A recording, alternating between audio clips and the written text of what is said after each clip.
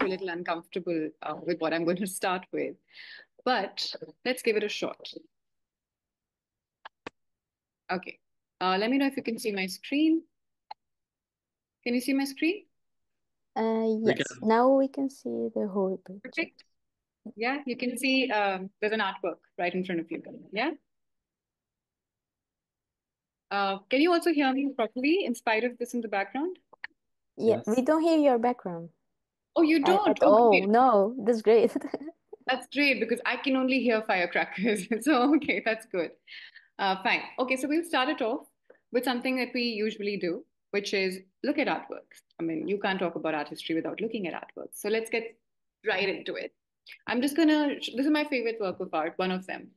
I stay away from words like favorite and all, but I'll tell you why this one is my favorite. So I'll just invite some responses. Do you have any interpretations that you'd like to offer to this? Everybody's welcome to unmute and go for it. We are going to have a lot of conversations because we are a small group, so I'll really encourage participation. I'm getting like a somatic response. So I feel like a kind of expansive feeling in my chest. I'm enjoying the color. Beautiful. I love that. You like the color. That's beautiful. What about the others? Thank you for that, Alexandra. I'm kind of seeing like an yin and yang symbol in the middle, Yeah, and it also looks like a booby or an okay. eye. Like yeah, my mind can make a lot of shapes with this. Yeah, you're very right. It could be an eye. It could be a breast. It could be female anatomy in that way. A lot of people connect it to a womb. I've heard that a lot. I have heard what you said, yin yang, a lot as well. So let's get some more ideas in. I was thinking it was in the invocation of a yin yang. The yin yang doesn't just appear, you have to make it, right? So it's not there yet, but it is invoking it. The present, like a situation where a yin yang is invoked, is what that concept is invoked. Oh, that sounds beautiful. That sounds lovely. Great. I love how all your interpretations are speaking to each other in some way. Let's get some more thoughts in. Twani, you have a thought on this? You don't have to, like, don't feel compelled to say something, but if you want to, you're welcome to. You're allowed to have different interpretations as well. You like it. I see a heart. So your symbol, you be like, I like it. Okay. Rima, you have something to add, perhaps? The only thing I could think of was blood. Oh, And good. that's about it. Like, Yeah. and I did see the whole yin yang thing, but I don't have an interpretation. I just like That's the nice. color red. The only thing that I thought of was blood. That's wonderful. The color red to you was blood, which has multiple connotations that one can attach to it, pleasant and unpleasant. For Alexandra, it was the red was the road to sort of feeling a certain expansion while viewing the work of art. I'm just going to show you a little like close-ups of it, right? Just to show you what the strokes look like, just the kind of paints that have been applied. This yin yang is obviously attached onto the artwork, so whatever you want to make of it, you can, right? So, any changes in your interpretations, any additions you want to make to it? It's like a lot of movement. A lot of, yeah, it's dynamic. very, very gestural, very dynamic. So I have gone around showing this. Anybody else? From close doesn't look like a yin yang anymore. It's What is other. now? It's more like an eye, like the shape. Sure, sure, that's great. That's great. So I've shown this work in a lot of places, and depending on the people I show it to, I get very different responses. So with my university students, in my neoliberal universities, I usually hear Marxism because it's red. I've heard womb a lot, depending on the kind of students I'm engaging with. I've heard lots of things about this work of art. I do want to introduce you to the artist. This is the only time I think I sort of introduce the artist. Otherwise, I prefer to do artist-free work. But let's see the artist. So that's the artist. This is why I said it's one of my favorite works of art. It's from when it was created, Connor was a 5-year-old boy who was just having a really great day. He has ice cream in one hand, he has a paintbrush in the other, and he's just going at a rather large canvas. And the yin yang that we see, or the eye that we see, is actually the sponge that he painted with. It just so happens that it got stuck to the canvas, right? So, I mean, to start us off, I wanted to bring this work of art because I want to take away the baggage of history or of knowledge from the very discipline of art. How do you experience it? How do you talk about it? It doesn't need you to know anything else except from your experience of it. If you happen to do, that's great, good for you. But it doesn't need that for the first engagement, right? Because obviously, Connor clearly was not thinking about Marxism. He was not thinking about, say, yin yang. I mean, I'm assuming we can do a Freudian analysis on Connor, but I doubt Connor had any of this going on in his mind as a 5-year-old kid. He was just having fun. He was doing something that we call play, right? That we sort of move away from as we grow up or as we get more institutionalized in certain ways. So Connor was simply playing, right? And I invite us today to think about how we can play with art history, if at all that's possible, right? So moving on, any questions, anything, just stop me. We'll keep it really conversational because we're a short group. But if you have any thoughts, any epiphanies, please do just unmute and add to the conversation. Yeah. So primarily because this is about making art history inclusive, I have obviously borrowed a lot of the work that we do at with ARTmosphere, with my organization, wherever we are working. This is the principle we follow when we have to talk about art history with our students, our learners, our teachers, our educators. That's the philosophy we use. So a little bit of it will also be like me summarizing some of that experience and telling you how we do it there. But I'll try to keep it a little more conversational. Yeah. So based on this, what we follow is the artwork first approach to art history. Now, this is not the conventional approach because the conventional approach would expect you to know something like this. Yeah, some stuff like this. If anybody's familiar, there are all these art movements and times that we denote, right? So, which is what is intimidating? Of course, there's the Renaissance, there is Expressionism, there's Romanticism, right? And then what we do very conveniently, alongside all these isms and ons, we tend to give them dates. We tend to give them time. We tend to say this movement was from this to this, right? This is conventional art history. Like I can give you this snapshot because sadly, this is also how I was taught. I was taught art history linearly. I was taught art history as a chronology. And then you're like, oh, make your own connections kind of a thing, right? But of course, this is the way that is normally accepted and maybe even taught, right? Discussed. Taught is not a very nice word. I'm not too fond of it. Oh, oh wow. You got to ask somebody who works with etymology or somebody who works with how words are made, maybe Raymond Williams. I'm not the person for that. What difference is something from an ons to an ism? But I can tell you definitely that ism is definitely a style. Ons is like this period. So Renaissance is a period. Realism can also be a style, but it was popular during this particular period. So maybe The that's pattern I see is ons yeah. is longer than ism Yeah. time period at the very least. Oh yes, yes. Renaissance is a very long time period. Yes, it was a very long. It was called Renaissance because it was the new ways of learning. Suddenly, it was more about finding out things beyond religion and also engaging with science and discovery and all of that. So all your Vinci's and all these guys. But um, we want to move away from that category. We want to move away from the Vinci's and the Angelos only, right? So what we're going to do next is I'm going to show you a couple of things and then we're going to have a conversation around them. Yeah? Okay. Do you see what's on your screen? Okay. Does anybody want to venture describing what you see on the left? Just describing. I don't need interpretations.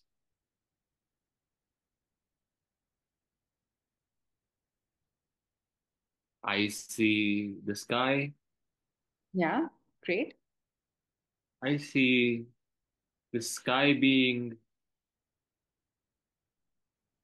and there is a frame in which through which you see the sky. Oh, very good. Yeah, definitely. It's a part of a painting. It's not the entire painting that I brought up here, but that's very good. What do you see in the foreground? Of course, the background is the sky and everything. What's in front of the sky? There is a dog, and then the dog is looking back at another dog's back side, and Yeah, then there are all the people. sure. So people having supper, dinner, something's happening, some meal is happening, and people are sitting around with each other, and they happen to be really cute dogs in the frame as well. Yeah. Can somebody do the same thing for the right, the image on the right?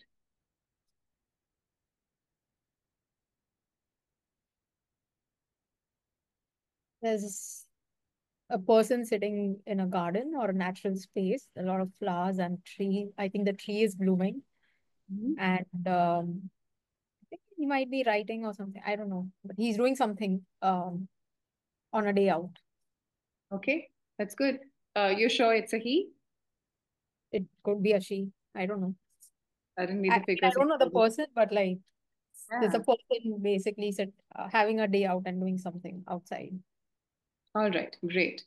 Do you want to point out any similarities between the two artworks that you see before you? Do you see similarities? I can see similarity, the inclination of the neck between what I assume is Jesus and what I assume is this other person. Yeah. That inclination is similar of That's the very body. interesting. Yeah. That's very interesting. I was not thinking of the inclination when I put it together, but that's very interesting. Yeah, that's really nice. Thank you. New perspective. Anybody else?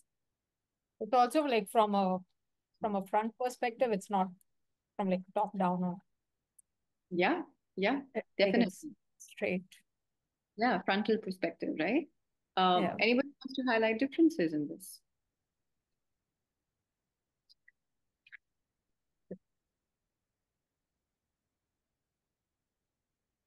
No differences?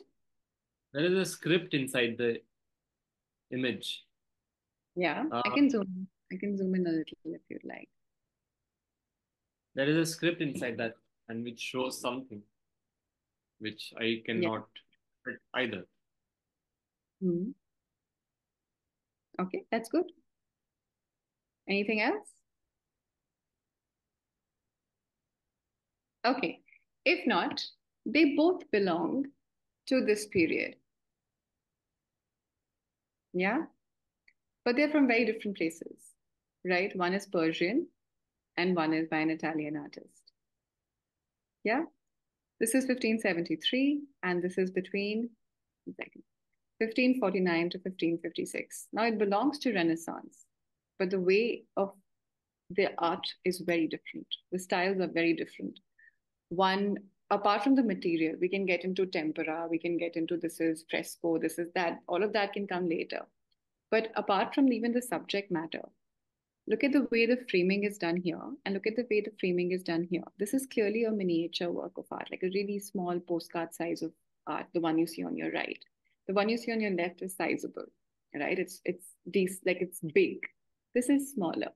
I can go into the content and tell you this is by Mir Sayyid Ali, right? Who was in Humayun's court.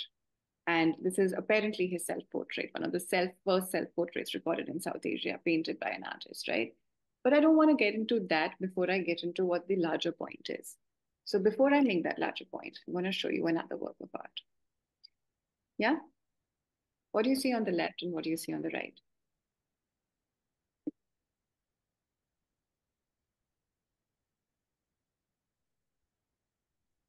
Or more like it, do you see any similarities between what's on the left and what's on the right?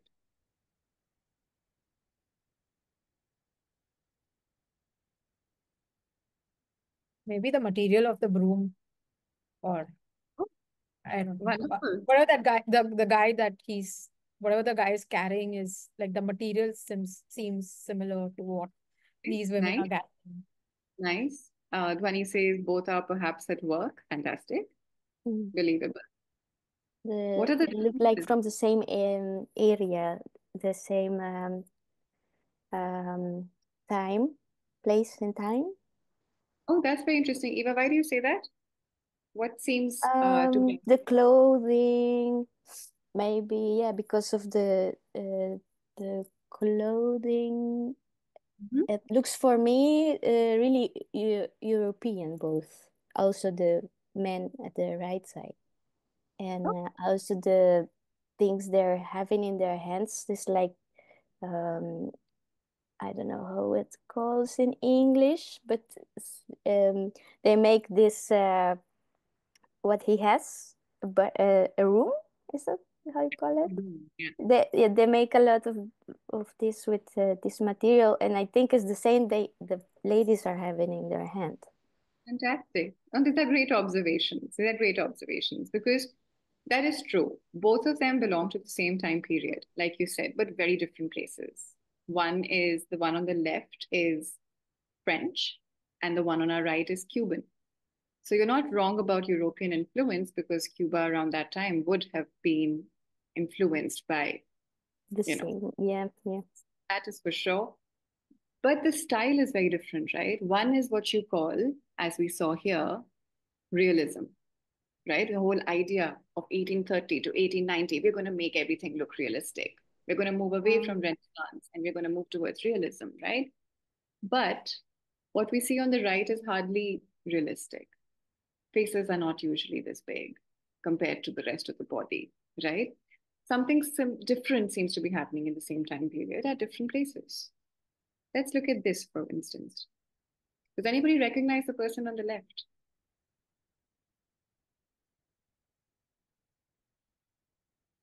Okay, never mind. I will. That's fine. I thought there was something in the chat. Did I miss something? Please feel free to unmute and speak also, because I think when you're sharing, it becomes a little. No, I'm having the chat. I will help you if you miss something. Okay. Thank you, Eva. Yeah. So, the last, yeah.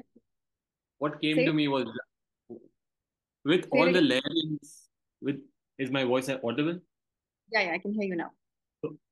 With all the images that were coming together, I pushed myself into a movie scene of Okay. Django Unchained. Oh, wow. Okay. Tarantino. Yeah, just merging the two together into Tarantino.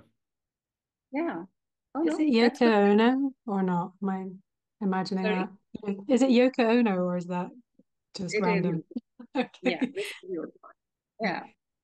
And very randomly put together with something else, right? But that is the point I'm trying to make here. Okay, so what Yoko Ono seems to be doing, Yoko Ono is a artist who combined performance and art. It's another genre of art in art history, right? So it's here.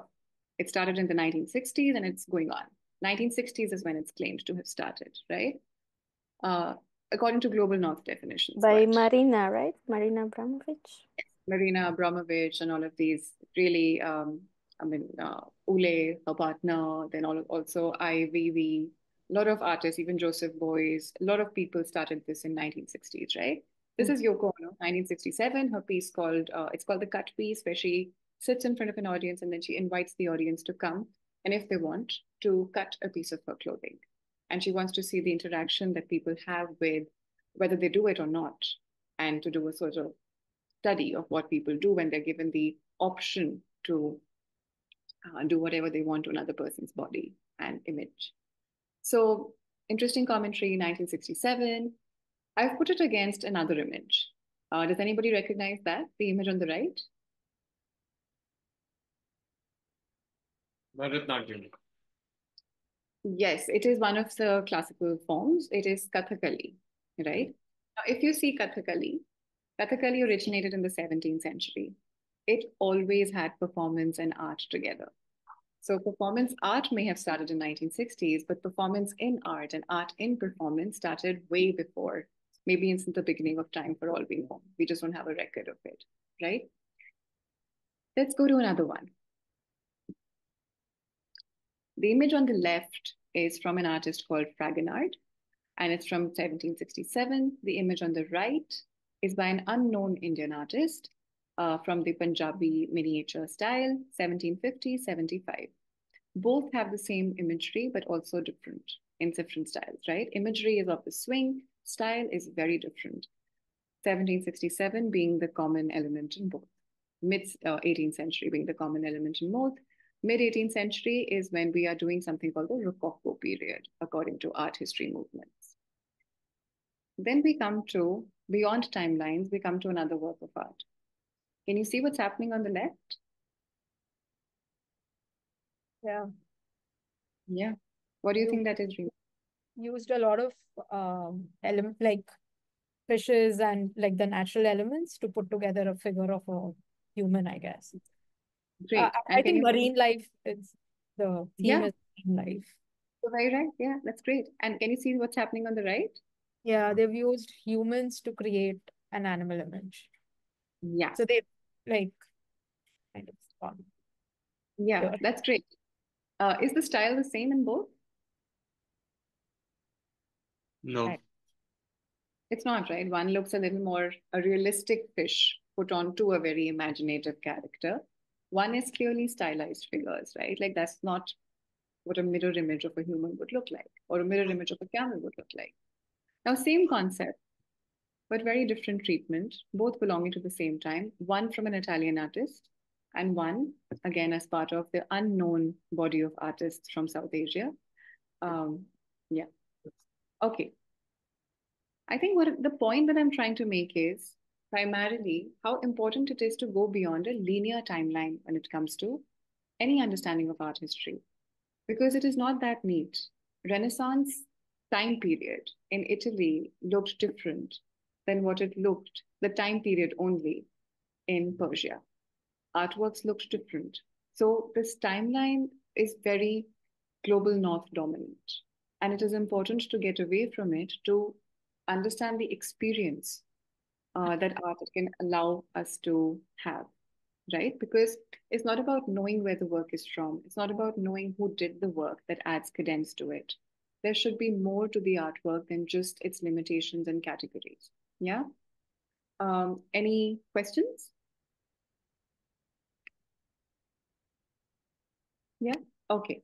So the one thing that we definitely do at ARTmosphere is we go beyond a linear timeline, because I don't think there is any category that can bind the timeline as purely as it is apparent in the kind of books I have read to research on the subject.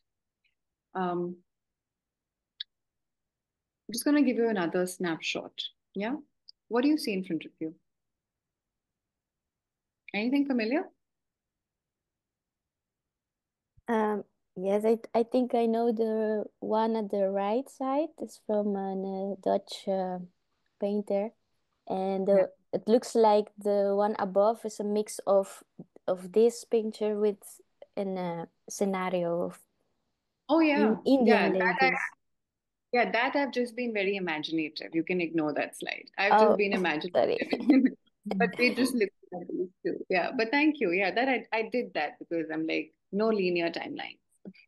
Everything, everywhere, all at once. So, but yeah, what do you see on the right? You recognize it as the Dutch artist. It's Vincent van Gogh. It's the landscape of the clouds, Yeah. the sun, and a lot of blue, which they used on his time, I think. And No, nature. It's both there. It's about nature. yeah, both are about nature. Anything else that you notice in the strokes or in the formations of both the artwork? I feel like it's going like that somewhere. Both of them, you see in that in both? Yeah. That's true, Rima. So in our classes, when we're introducing concepts like what is circularity, what is symbolism in round objects, we put Vincent van Gogh perhaps not as Vincent van Gogh. Nobody tells anybody that this is Vincent van Gogh. We just put the artwork. And we put it alongside Gond artwork. Gond is an Indian folk art. I say folk with a lot of trepidation because I don't understand categories in art. I never have and I never will. What makes something folk? What makes something art? Just art? I don't get it. I think folk art is also art. What are these different sort of prefixes we feel like we need to add to things? I have a question, I think. Oh, thank you. What else for compliments? Yeah, thank you. That's I very think sweet. there is a similarities the shapes. So you have rectangles or circles, and this has been used shapes to make an Yeah, scenario. absolutely. So artist, the time period is not known, but the artist is Manoj Tekam, and the artist here is Vincent van Gogh, who has been popularized a lot. You'll find him on screensavers, you'll find him on fridge magnets. I have a fridge magnet too with Vincent because I love this work of art. But it's not the only experiment with spirals. That's important to remember. In 1889, it was not the only one experimenting with spirals and continuity and infinity. Long before, the Gond tribe was already doing something with spirals. It's just that they are now known because of Meraki and platforms like that, right? Similarly, let's look at this. What is common between the two?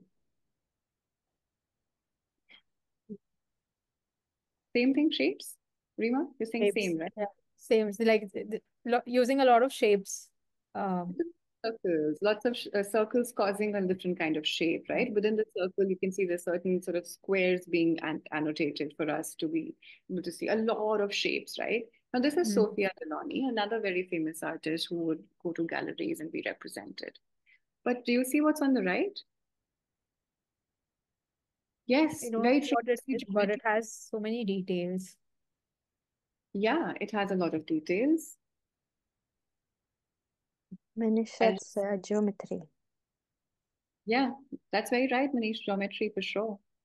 It's very precise, very hard to do, right? Stuff like this.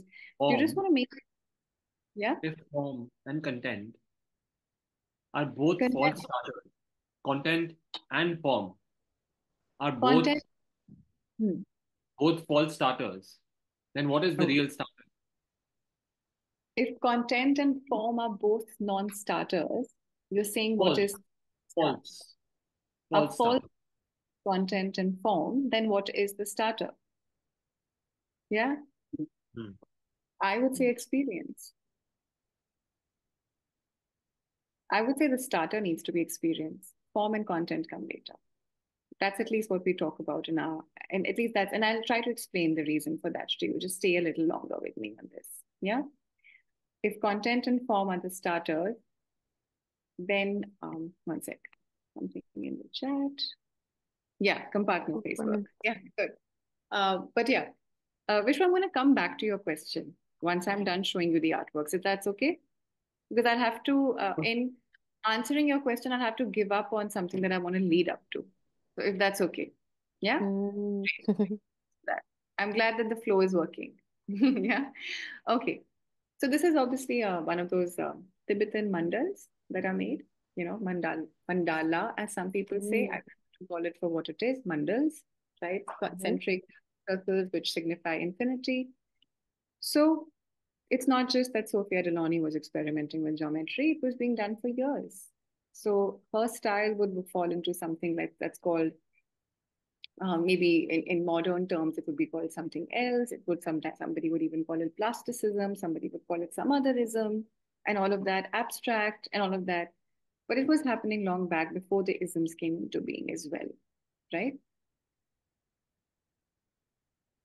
Okay. Okay. Let's move to this. What do you see happening here?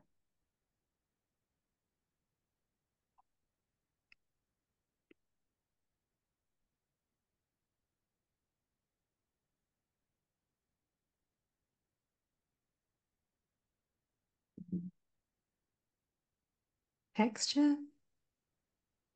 Oh, that's good. Who said that? That's Alexandra? Yeah. Great. I also want to just say hi to the new people who've just joined. I think Vanessa has joined and Manish has been responding on chat. So thank you. We're just discussing some works of art to see if we can come up with a way to make art history inclusive. And I just want to start with a tester. So if you have anything to say, please do go ahead and join the conversation.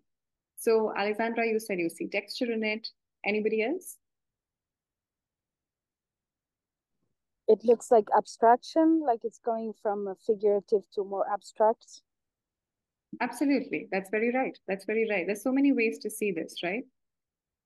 We bring this up in our sessions when we're talking about texture, as was suggested by Alexandra. There's a texture that you can the kind of painting you want to go and touch. I have a lot of those paintings that I almost always feel like touching, and then the museum guard is like, no, Priya, that's not okay. Yeah, 3D depth. The second is actually a cloth. It's the Kent cloth, right? It's Ghanaian. The third is a painting. It's a mix between painting and quilting by an artist who. Sorry, I'm just getting.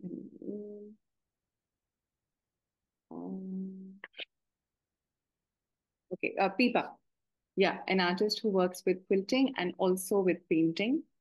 So very interesting texture, both versions happening. And then you have this, which is a creation by street art, where they've gone around covering the walls of a home for the blind with texture. So children there can experience art by just touching the walls, right? Now, what happens when you strip the artworks of the names of the artists and their context and their timelines and just introduce the work of art as an example of texture? You're basically adding more to somebody's contextual awareness of what texture can do, right? It's not about texture can do this in Renaissance, texture can do this in Rococo, texture can do this in Cubism, but talking about what texture in general has been doing just by experiencing it, right? Just looking at this, Alexandra could say it's texture. So this is primarily a snapshot of what we do. Yeah, Vishwa. This comes the closest to Pinterest. And then Okay. Pinterest is documenting things, and then you take ideas out of the zeitgeist. And you try to blend them. Sure. This comes the closest to Pinterest for me at this moment.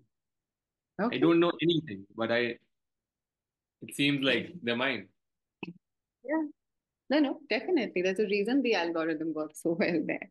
But the point that I wanted to make by showing you these artworks and by starting off the conversation with the normative sort of art history is that everything is not so neat and pure. It's not so neat to say that Renaissance will have these features because, 1550 in Persia looked very different than what it looked like, say, in Italy. It looked very different. So if you're talking about Renaissance in certain terms, you're just talking about a certain place and time and artist. You're not talking about a movement. You're not talking about art as art in that particular century, in that particular moment. Making art history a little more reductive than something that you can learn from. So what we are doing with ARTmosphere primarily is showing artworks based on not a limiting definition of art, but through something that we call theme-based art history. Now, what is a theme-based art history? Something that you notice is, and I believe this, and I'm going to go down a rabbit hole of site existentialism and then an ism of my own, but there's certain things which are pervasive, we experienced, right? We are trying to do something by creating a curriculum which is about emotions or experiences which are pervasive. For example, the experience of nature, everybody has that. Experience of memory, everybody has that. Just going to check what's in the chat. Yeah, perfect. That's good. 15 minutes is good. Yeah. So we have all of that happening. So we've come up with these booklets that we call, so Art and Nature is one of our booklets, right? And there are multiple other booklets that we work with. I'm just going to show you a snapshot of the curriculum to see how this absolute bizarre and confused and chaotic way of talking about art sometimes actually works, right? So to answer your question, Vishwa, what we do is we talk about art within a theme. So that's a scaffolding that we give it. So we're going to talk about nature today. People have their impressions of nature. They have their experience of nature, right? From there, we show a couple of works of art without any context. We're like, okay, how does it feel? What do you think about it? Do you have a relationship with it? Do you not? Even not having an emotion is an emotion, right? Being passive about it, passively consuming it. That's also something that we count as a feeling, right? After all of that conversation happens, then we slip into, let's talk about a little of the context. Let's talk about the time. Does that give you anything? But it's always an artwork first approach that we use, which then leads to an emotions first approach. which is a slightly more democratic way to understand art because it does not require you to know the things that, say, people with more access will know. So most of our work is not in, we work in across social economic spaces. We work with NGOs, we work with women's groups, we work in other spaces as well. And the idea is that how do you make art history inclusive for everybody, not for people who have access to Pinterest, not just for people who have access to, say, the internet or AI. It's also about how can you have an experience with that? Because honestly, there is a lot to learn from people who've not had access to gallery art about art, which is why we bring in Gon, which is why we bring in Varli, because community art is the only kind of art that there was for a very long time before museums and galleries came around to be, right? So to give you an example of art and nature, we bring in comparatives, we bring in a lot of conversations. If there's a tree of life, we'll show how it's done in Austria, and we'll also show how it's done in Mithila artwork by certain artists. If we're talking about what nature interactions artists have had, we'll show conceptual work on the left side. We'll show miniatures, we'll show cyanotypes, we'll show spiral jetties from all over the world. And we'll be like, have a conversation about it. Once they have that conversation, we'll be like, okay, now you want to know the context? Now do you want to know a little more about, if you like this particular work of art, you want to explore this artist a little more? So it's not about telling the student or the learner that today we're going to look at the masters.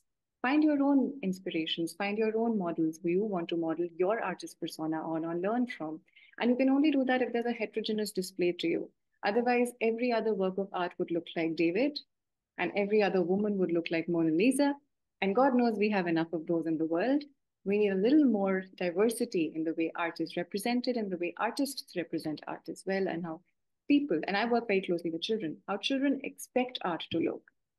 For them, if the world is as limited as just David, it's not fair to them, I think. They need to know more than just tokenistic representations as well. So we go from, so then the conversations of form and content come in. We talk about where you see nature around you now. So let's take an excursion together. Did you know this was inspired by an artwork done long back? Those kind of conversations allow us to move from a place of learning to a place of play and curiosity. And I just want to give you an example of what this has allowed in our learning spaces. In our learning spaces, this is one of the most recent artworks I saw from a student. Now, the instruction was to, we were talking about questions and the instruction, art and questions. And the instruction was, the only instruction was to create a question mark and then interpret it the way you want. So I don't know if you can see it, but half of the face is actually a question mark with that black dot, which is meeting bird. I don't know if you can see that. Started off as a question mark. And then the student decided, I want to make a self-portrait out of it. Yeah, because the question mark can be turned into that. And it touched my heart, much like it touched yours, Alexandra, I can see. And I'll help you in reading what's on the top left. So, and then she populated it with questions, lots of questions that she has about life and other things, right? And I'm supposed to bring answers for this, as I promised her in the next session that we have in the coming week. Her question yes, is, very good. Yeah, her question is, "Hamara chehra kaun banata hai?" That's in Hindi. I'll translate it. Who makes our faces? Who makes our faces? How do we look the way we look? And she's a 7-year-old kid, right? But our conversations on non-canonical art, which is we're showing lots of artworks, but we're not telling her, oh, this is from Italy, this is from Greece, this is from France, this is from UK, this is from India. We're not doing any of that. We're like, this is just the plethora of ways that artists have addressed questions. Do you like it? Do you want to think a little about it? And then we allow the space to create that. And this is what comes out of it. There's a certain curiosity. None of the artworks we had shown looked like this, but this is what it sparked in this little inquisitive girl. And she created this lovely thing with lots of questions. And then one of the questions says, "Sabse pehle duniya mein kaun aata hai?" Which says, who came first to the earth?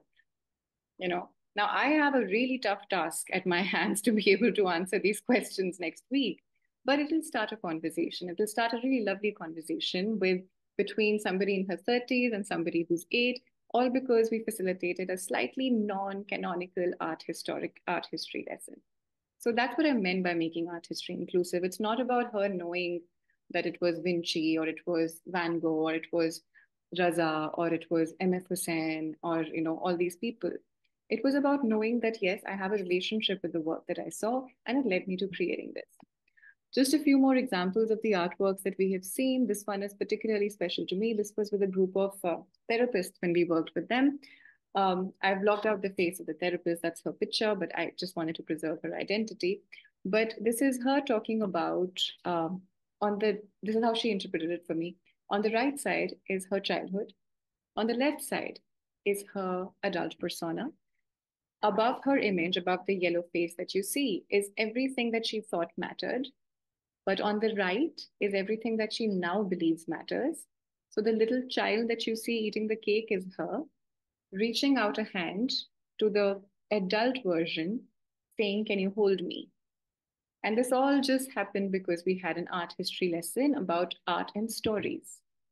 It was immediately after that. We like looking at artworks that tell stories. Now, there was no context to be given before engagement with the works. We showed the works and then we said, okay, let's talk about what time period they are. Okay, this is from World War, this is from Indian independence, this is from Bangladesh liberation, all of that. We had that conversation after the artwork was shown, not before. No prefacing, which allows a space to play with the artwork and allows your mind to explore it before you've already fed it with information, because then you start looking for certain things in it.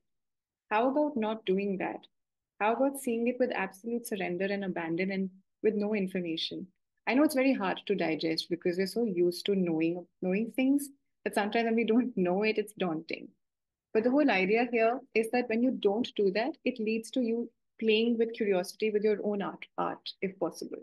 And they're not artists, they're the ones I'm talking about. They're not artists like that. So everybody is, right? This is another work of art that came out of the conversations. This is the figure. It's a person, the figure originally is headless. The image is headless. It's a reimagining of the swing painting I showed you. So the artist who did this, the student in the learning center, she put a giant mouth on top of where the head should have been. And in the background, you can see there's obviously some imagination of hot air balloons. And before that, a very sort of what you would imagine to be minarets in South Asian spaces, right? And then there's a camera capturing that moment. And she said, this is primarily me being really loud because I'm usually very quiet. So I want to be very pronounced.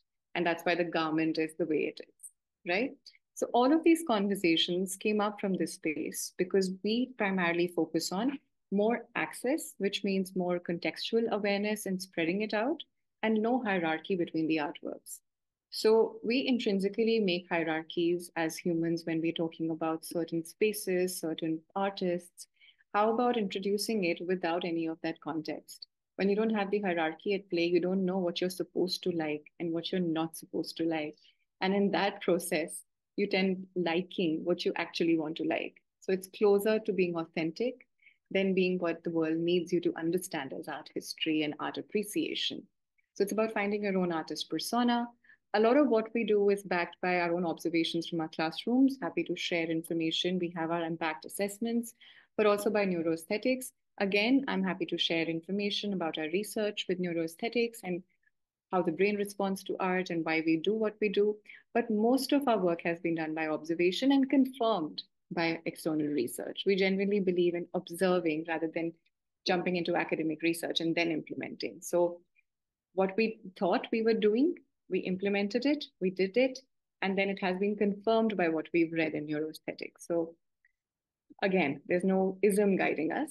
It is intention and experience which has guided this experience, this sort of experience of inclusive art history.